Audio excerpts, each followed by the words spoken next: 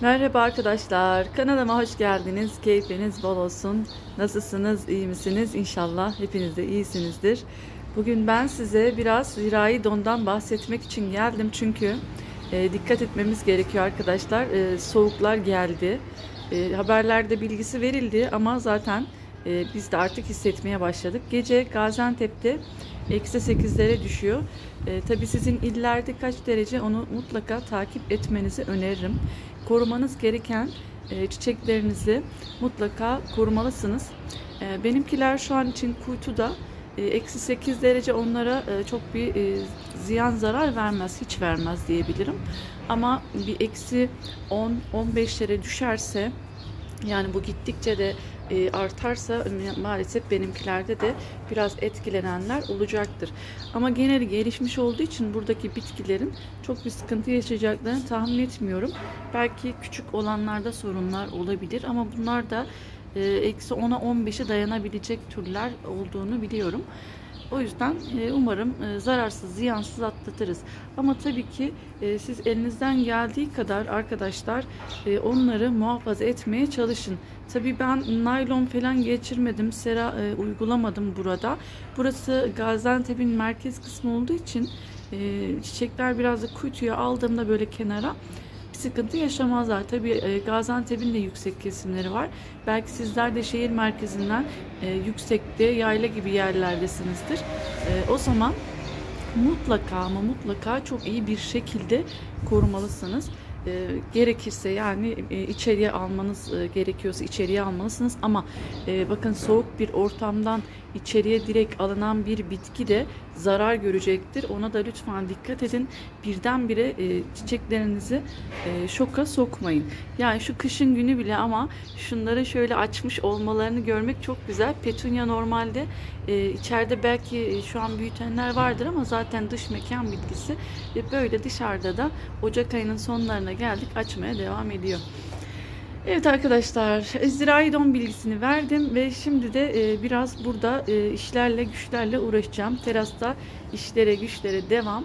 Bu arada bilmem fark ettiniz mi? Dışarıda üşüyorum, soğuk. Telefon titriyor. Yani daha doğrusu elim titriyor. Telefon da haliyle tabii ki titreyecek. Kusura bakmayın, o yüzden titreyerek çekim yapıyorum ama şimdi işleri yaparken sabitleyeceğim. Böyle bir titremeyle karşılaşmayacaksınız. Arkadaşlar, hem onları biraz sevmek istedim hem de şöyle geçenlerden almak istiyorum. Çünkü yeni tomurcuklar geliyor. Yeni tomurcukların açması için müsaade etmem lazım. Onun için ne yapıyoruz? Eskimiş, kurumuş yapraklarını temizliyoruz hemen.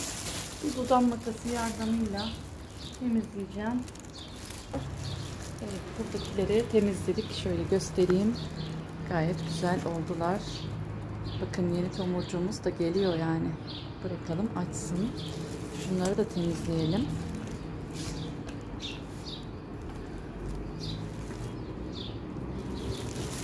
Bunda da bayağı kurumuşlarımız var.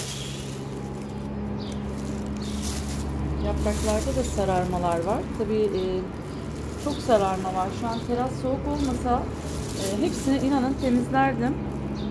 Ama işte teras soğuk şu anda. Bakın arkadaşlar, tohuma da binmiş. Şu kısım tohum olan kısım.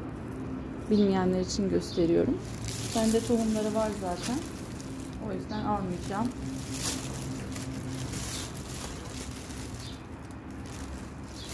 Evet, burayı da biraz temizledik. Sararan yapraklardan da biraz şöyle alayım. Şöyle göstereyim size. Bakın arkadaşlar, daha tomurcuklu olanlar var. Tomurcuklar geliyor. Görüyorsunuz. Böyle bahar günü gibi. Şöyle göstereyim. Evet, burayı biraz temizledik. Biraz da diğerlerini temizleyeceğim.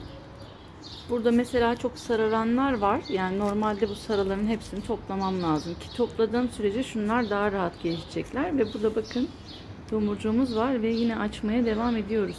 Yani maşallah bu soğukta bile hala açıyorlar. Ama işte beni dinliyorlar, seviyorum onları, beni çok iyi anlıyorlar. Belki o yüzdendir. Beni de sevindiriyorlar, öyle söyleyeyim size. Ya çok var sararmış. Bunları ben temizlemeye devam edeceğim arkadaşlar. Diğerlerini de biraz temizledim arkadaşlar ama soğuk olduğu için biraz ara vermek istedim. Çünkü yani rahatsız olacağım, hasta olacağım. Ama şunları da görün istedim. Bakın tohum kapsülü ne kadar çok büyümüş. Büyümeden, olgunlaşmadan, çatlamaya başlamadan almıyoruz onları. Şunu da budamam lazım. Bu soğuktan çünkü nasibini almış durumda. Şuradaki de öyle çok güzel, bakın tohumlarımız gayet güzel gelişmeye devam ediyor. İşte budanması gerekenleri budayacağız. Temizlenmesi gerekenleri temizleyeceğiz. Budama derken büyük budam yapmayacağız arkadaşlar. Böyle açmış geçmişleri temizliyorum.